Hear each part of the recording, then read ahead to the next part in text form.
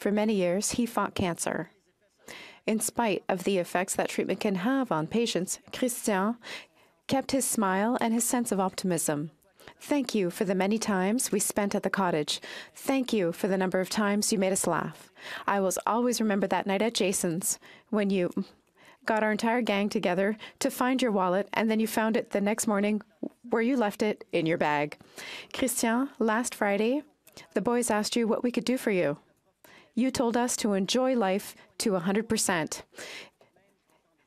That is a testament to your altruistic love, even when you're suffering. Thank you for being part of our lives.